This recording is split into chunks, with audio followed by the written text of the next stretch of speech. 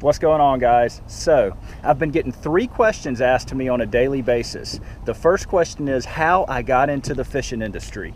The second question is why I started YouTube. And the third question is what kind of gear do you use? And so today I'm going to go over all that. I'm going to answer all your questions, so you guys stick around.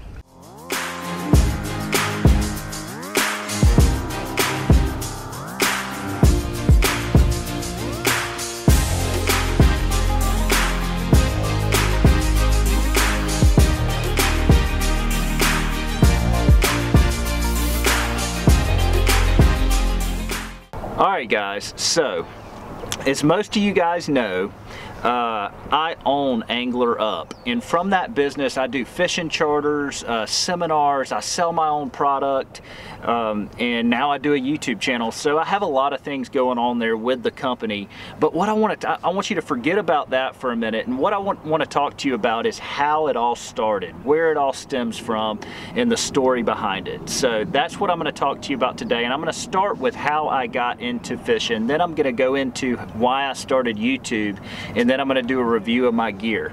So let's talk about how I got into the fishing industry. And it started when I was very young. So check this out right here. Apparently I was really young. This is my dad. He drugged me to a little pond near our house when I was like 2 years old. Apparently I had a mullet back then. I just realized that. I didn't know that. So I'm definitely rocking the mullet in that picture. But I'm gonna go through a few more photos from my childhood and just show you some of the highlights and stuff like that. So here's me with the largest king mackerel I've ever caught. This king mackerel weighed 55 pounds. Apparently I really liked purple shorts back then. I'm not really sure what's going on with that. Or who let me walk out of the house like that, but yeah, that is my largest king mackerel. Here's another photo of my very first cobia. Now, this cobia was caught when I was 5 years old outside of Pensacola Pass, where I charter fish now on a daily basis. And I was totally rocking the jorts in that photo as well. So I'm not sure who dressed me when I was a kid, but God, that's pretty sad. Okay, so let's move it on here. One thing that most people don't know about me is I did a ton of bass fishing. I actually bass fished more than I saltwater fished. Here's a picture of me with my first bass over 10 pounds. And I'm also wearing a really cool dinosaur shirt in this picture, so I must have really liked dinosaurs. I'm not real sure. But yeah, that's my first bass over 10 pounds. I still have them mounted on the wall today. And so bass fishing was a big part of my life growing up. Now I'm going to show you a picture, and this is the sole reason that I'm involved in the fishing industry today. I've been working in the fishing industry for 11 years now, and the reason I'm in the fishing industry is because of my dad. Now, my dad was a big tournament fisherman in the 90s, king mackerel tournament fisherman. Here's him and his tournament team at one of the SK sanctioned fishing tournament events. Man, they were one of the top tournament teams in the Southeast in the 90s.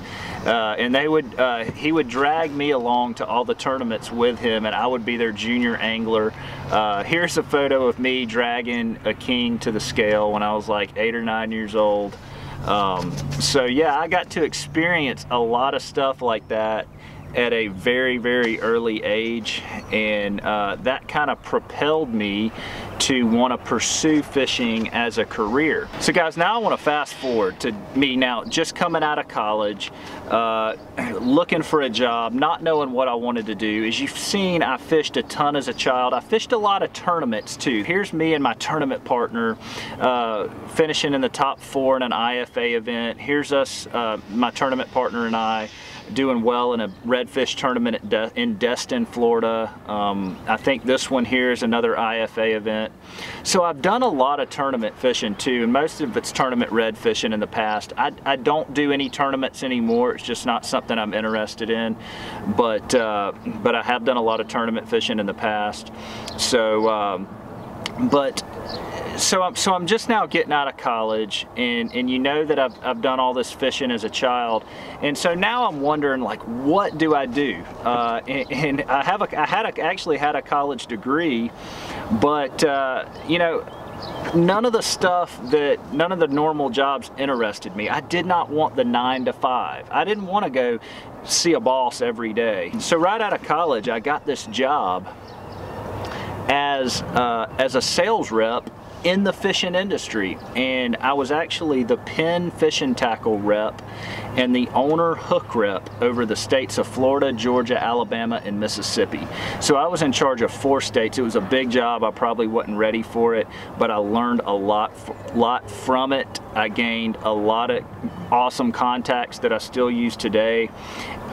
So I'm very grateful for that job and grateful for that opportunity, and basically it opened doors for me to be able to start my own company 3 years later. Let me give you a little bit about the job description. I would have to go from tackle store to tackle store selling all the new Penn products or the new owner hook products, and we also had a bunch of other lines as well that were smaller, but those were our 2 biggest lines, and I would have to go and sell them to the tackle stores. I would also have to go to the big box stores like Bass Pro Shops and Gander Mountain and places like that, and sell these products to those big box stores as well. So it was an awesome job and an awesome experience, and I learned a lot.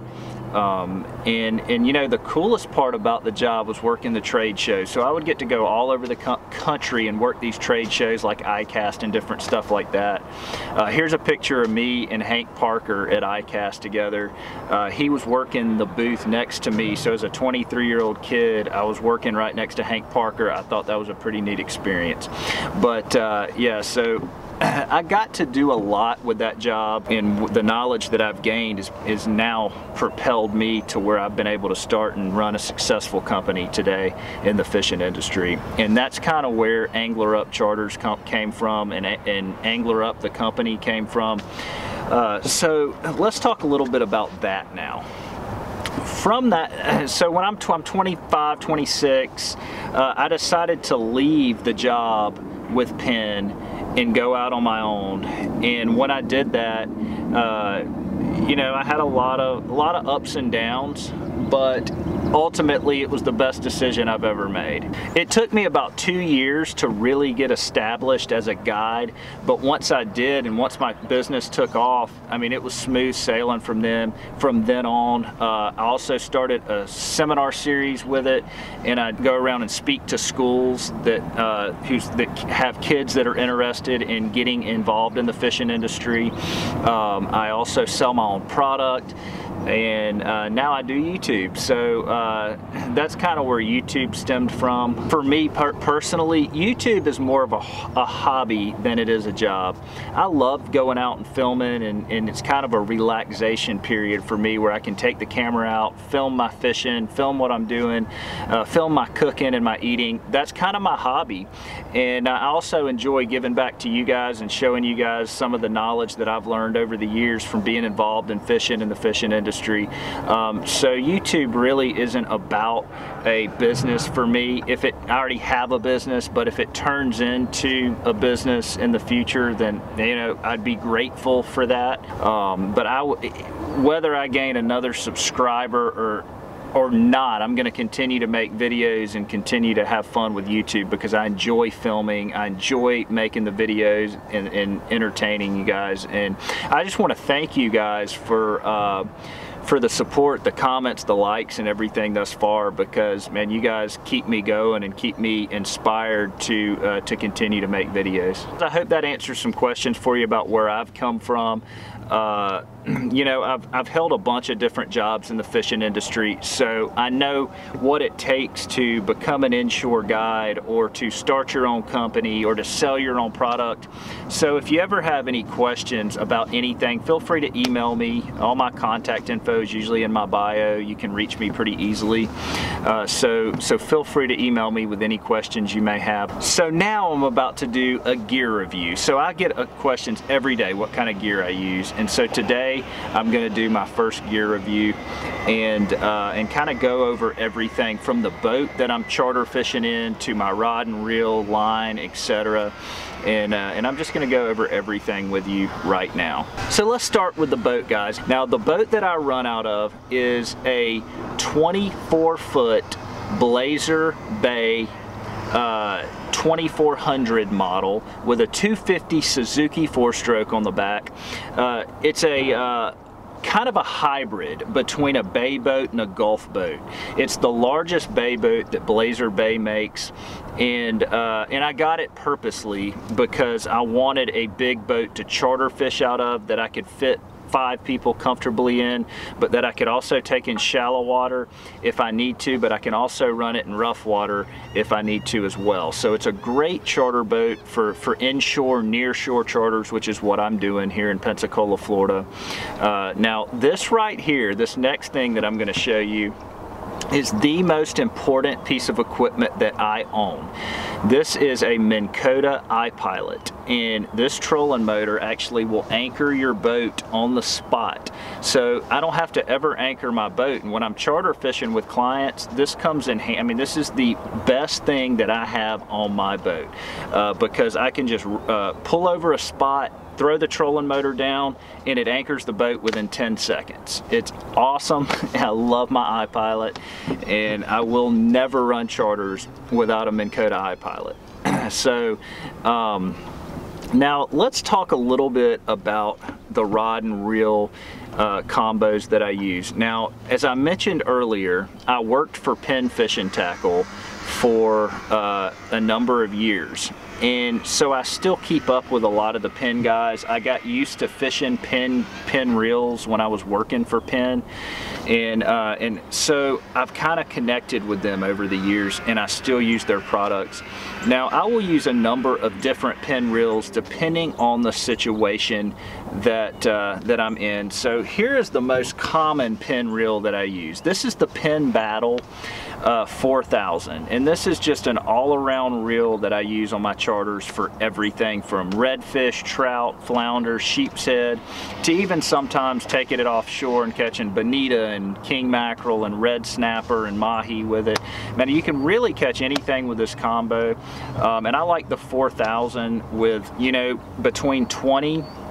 I usually use 20-pound braided line on it, and that's going to give you, you're going to be able to cast it a long ways, but it's still going to have enough strength that if you do hook a big fish, you can get it in. So this is probably my favorite reel, and it's a great affordable price point reel, you know, if you're not wanting to spend a lot of money on your tackle. And I've put a link in my description to this reel so that you guys can go there and see for yourself. But man, and you can actually purchase it through this link in my description if you're wanting a Penn Battle, as well as any of the other products on my page. So that's the basic reel. I also, here's another reel that I use quite a bit, and this is the Penn Conflict 5000. Now, I put 40-pound braid on this because I use it to catch a lot of times for red snapper fishing and different stuff like that. Man, I love the Penn Conflict. It's a great workhorse reel. It's another reel that's not too pricey, and it's something that I use on a daily basis. Now, here is another reel that I love, and this, in my opinion, is one of the best price point reels on the market, and this is the Penn Fierce.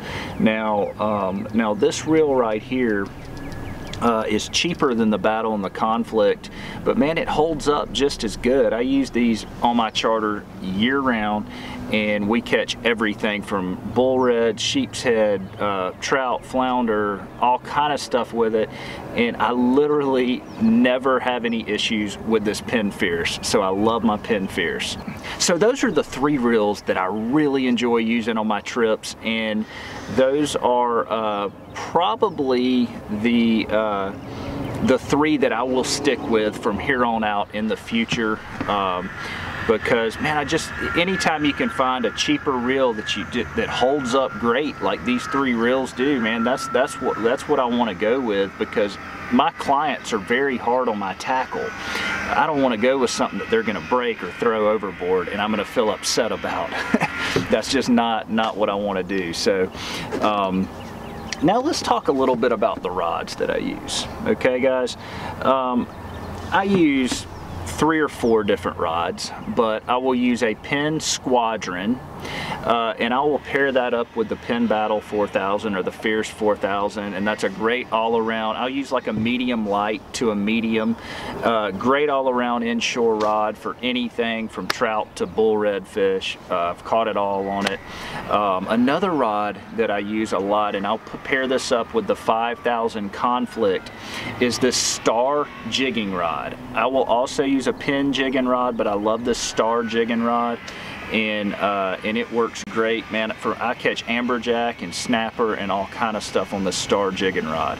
I love it. Another rod I use a lot is an Ugly Stick. They're cheap and they don't break. I mean, they hold up great, and like I said, when I'm running charters, my clients are always breaking rods and snapping rods, and I don't, you know, it's something, I have to use something that's fairly cheap so that I'm not replacing it every week and eating up all my profit and equipment. So this Ugly Stick is a fantastic combo for charter fishing, and it'd be great if you're just looking for something that holds up well, that you're not gonna have to pay a lot of money for. I usually use a 6'6" medium action Ugly Stick to pair with these Battle 4000, something like that, and it works phenomenal. So now I'm going to talk a little bit about my camera gear. I get a lot of questions about my camera gear and what I use to film these videos, and so I'll start with the GoPro. I use a GoPro on just about every one of my charter, or every one of my, I bring it on all of my charters with me, but I also use it in all these films. At some point in the film I will use a GoPro, and the best GoPro that I have found for vlogging is the Hero 4 Black. And the reason why, it has the best audio of any GoPro that I've seen out there as far as audio quality. Man, I love the Hero 4 Black. It's gone down in price a lot since last year, so you can pick them up for a little cheaper than you could last year. But man, that's something that I would always recommend having if you're going to start a YouTube channel or you're wanting to do some filming. The second piece of equipment I use to film is a Canon Rebel T6i. Now, this is a DSLR camera. Man, I love this Canon Rebel. It shoots quality footage, and the picture is just phenomenal. That's what I'm using right now to talk to you guys, is the Canon Rebel camera. It's great for still shots or for like candid shots or whatever you want to do like that. I mean, it takes phenomenal video. I cannot say enough about the video quality for this T6i camera. And again, all this stuff is linked in my bio if you want to check it out. I also am going to put a link to my tripod that I use in my bio, and my microphones that I use in my bio, because those are really important for audio. So all the stuff I use to film with is going to be in my bio below.